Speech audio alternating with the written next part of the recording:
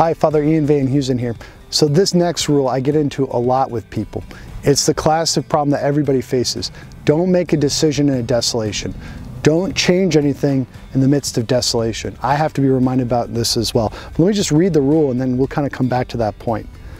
In time of desolation, we should never make any change, but remain firm and constant in the resolution and decision which guide us the day before the desolation, or in the decision to which we adhered in the preceding consolation. So we want to make a decision when we're in a state of consolation, and then when desolation comes, it's inevitable, we can't avoid it, stand firm.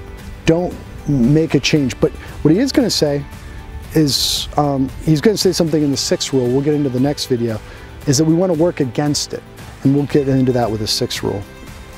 So, for just as in consolation, the good spirit guides and counsels us, so in desolation the evil spirit guides and counsels.